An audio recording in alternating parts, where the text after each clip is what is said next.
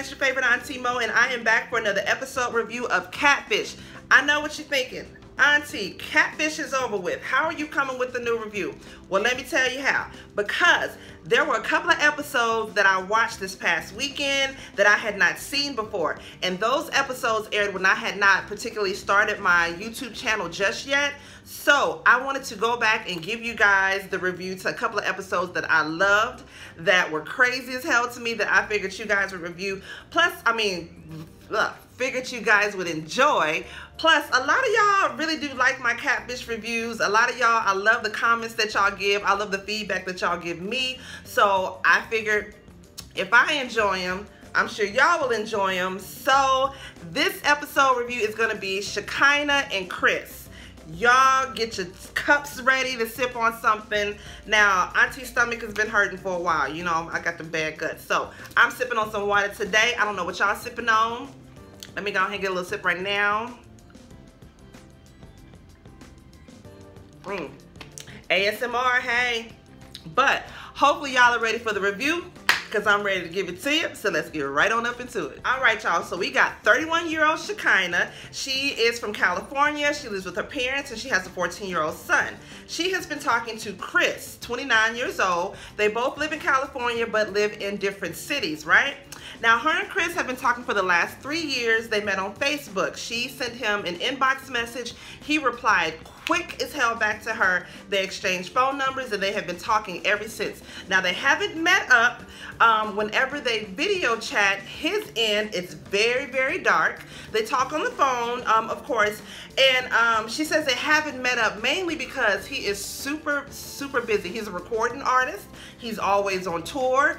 She knows that there's millions and millions of women across the country who love him and who want to be with him, and you know, she's out of her mind, in love with this guy. He chose her over the millions of women that he could have. Now, I know what you're thinking. Auntie, who is this dude she say she with? Now, once again, this is Shakinah, guys. Black girl magic. Let's not give it to her, okay? I mean, let's give it to her. Her skin is beautiful, just like pearls. Wouldn't change it for the world, okay? This is Shakinah. Now,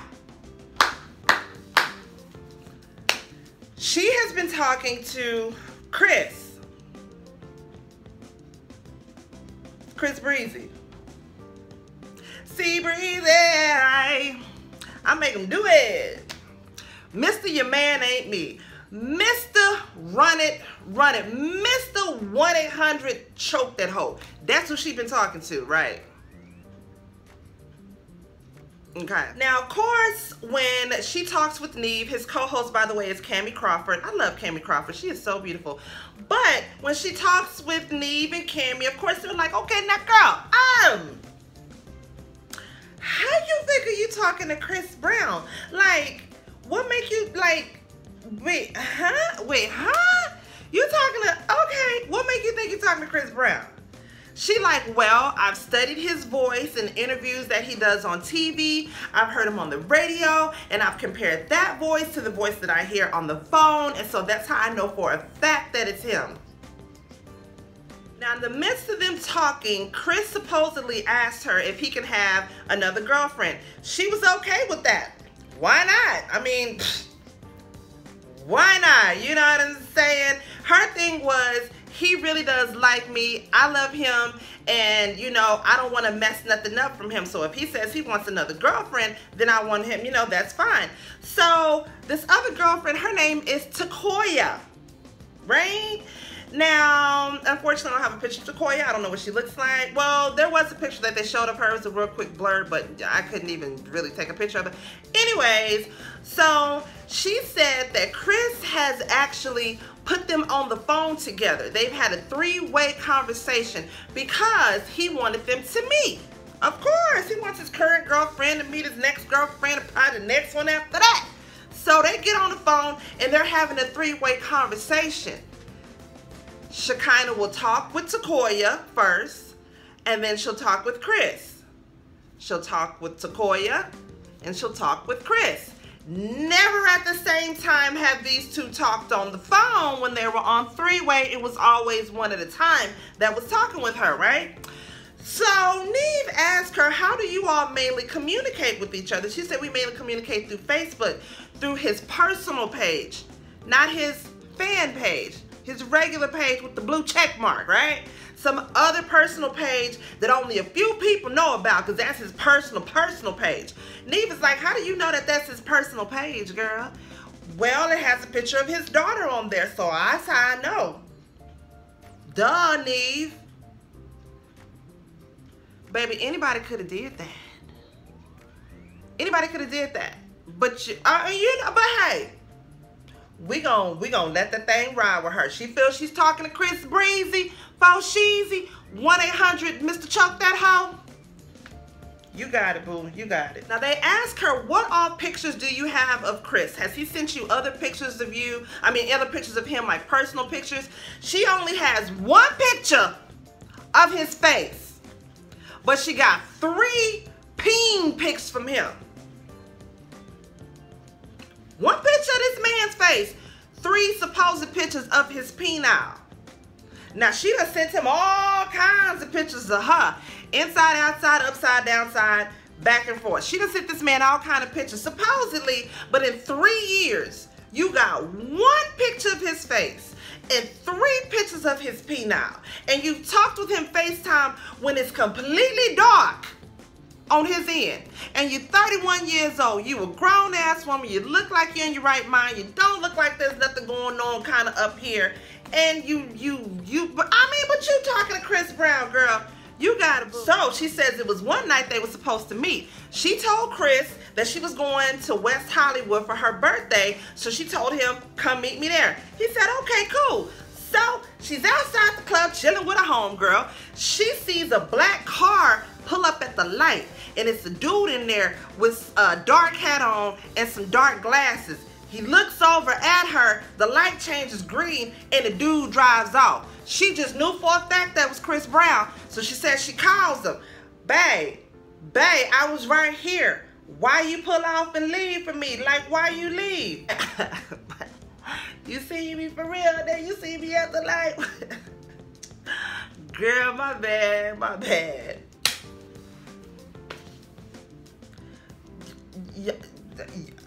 You gonna stop playing with me. Y'all gonna stop playing with me. Y'all gonna stop playing with me. But she forgave him because she loved him. You know, she was just happy that she got to see his shadow drive by. Y'all, I can't make this up. I'm not making this up. This is the episode. You don't believe me? Go push pause on this and go watch it right now. I'm not making this up. This is for real. So they asked her, do you have any voicemail messages of him? Like, have y'all ever, something that we can listen to? So she's like, oh yeah, I got a voicemail message that he left me. Girl, they listened to the voicemail message. It sounded exactly what Cammie said it was. It was either a 13-year-old boy or a 20-year-old woman. Baby, that wasn't Chris Brown. Girl, what interviews was you watching? Which ones, when was you watching interviews and you figured that voice was Chris? Girl! So, Neve and Cammie do some investigation, right? Like they normally do. You know, they some damn super sleuths. So, they run the phone number and the number comes back as a Michigan phone number. As we know, Chris Breezy ain't from Michigan, he from Virginia. So if that was his number, it would be a Virginia number. That's what they saying. They search the email that she sends to him. They do a reverse search on there and they don't see anything on there. They search the fake profile and they see that there's a couple of pictures on there here and there. And the one mutual friend that the both of them have is Takoya. They go and they search Takoya's page. No, they go and they search Chris's, his original Facebook page, the real one with the little blue certified check mark. And they see that he's got dozens of pictures on there, pictures galore. He recently bought a puppy and he has pictures of the puppy on there. But they're like, okay, Shakinah never mentioned anything about a puppy. If she was really talking to Chris, don't she think that he would have mentioned something about the damn dogs or would have sent her pictures or something like that? Like, girl, you like, she gonna need a lot of convincing. a lot of convincing to believe that she is not talking to Chris Brown. So they end up finding Takoya's Facebook page. They inbox Takoya, and, you know, hello, this is MTV Catfish. We're trying to get some information. We're trying to help Shakinah get in touch with Chris. Do you know Chris, and how do you know him? She's like, yeah, that's my boyfriend, you know. Why? What's good? So they ask her, how do you know for sure that this is Chris that you're talking to? She says as well, she's heard his voice over the phone, so that's how she knows for a fact that it's him. They ask her about Shakinah. Do you know Shakinah? Because we're trying to help Shakinah get in contact with Chris. She says she does know Shakinah. They talked on the phone, and they've gotten really close ever since then. Basically, they sister wives is what that is. They all sister wives, all up in this damn thing. So they get off the phone. I mean, they finish texting Takoya because they really don't get a whole lot of information out of her. But for some reason, because they don't have a lot of information to go off of, but the fact that Takoya is the only link that they have to her and Chris Brown, they think that maybe Takoya actually has a crush on Shakinah, so she made up this fake Chris Brown persona just so she can be friends with, you know, Takoya, as well as, you know, be the girlfriend of Chris Brown. Something twisted that Neve and Cammy were just trying to puzzle together, because it was crazy, because it made no sense that this woman thought in her head that she was really talking to Chris. Girl, if you was talking to Chris Brown, I got LeBron James in my bathroom tied up right damn now. I'm just lying, but don't tell nobody. Y'all, so they go back and they tell Shakinah everything that they find out. Y'all, it is so sad because she's still not getting it. They're like, look here, we done already confirmed, you know, we're pretty much for damn sure that you were not talking to Chris. And the page that, you know, you gave us, why would you be talking to him on that page and not his original page? And he didn't mention nothing to you about these doggone puppies that he just got. So we thinking that maybe it's Takoya trying to run game. She's like, no, I don't think it would be. Like, she's really not getting it. So they call Chris Breezy and leave him a voicemail. Immediately, they get a text message back that says, this is not Chris, this is his friend. Chris will never do the show. He will never come clean.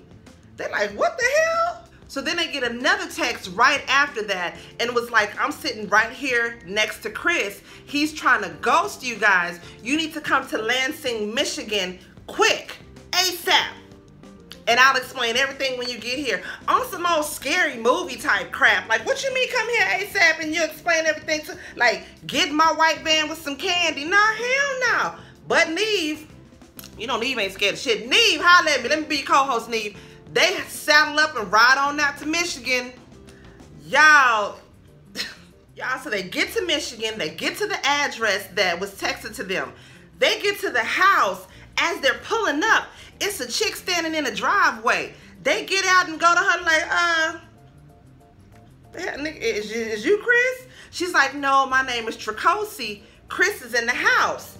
So they like, okay. So you the friend, you Chris's friend? She's like, yeah, I'm Chris's friend. I'm just trying to, you know, help you guys get to the bottom of this. I'll go get Chris. So they're like, okay, they waiting outside. She stops and she says, before I go in, I just want to let you know that I love you. Chris loves you. Chris has a lot of feelings for you, and he just has a lot that he needs to explain to you. So please, please, please just go easy on him.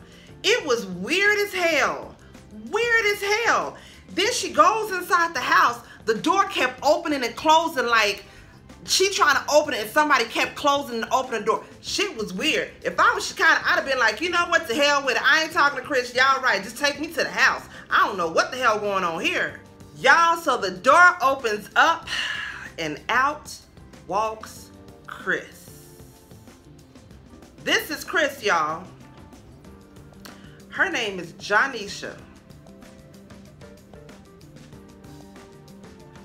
This is a lady who's been pretending to be Chris the whole time. And this is her friend Betty. Okay, well, this is the girl who claimed her name was Betty. This was Tracosi. This is her friend that was helping her do this catfishing the whole time.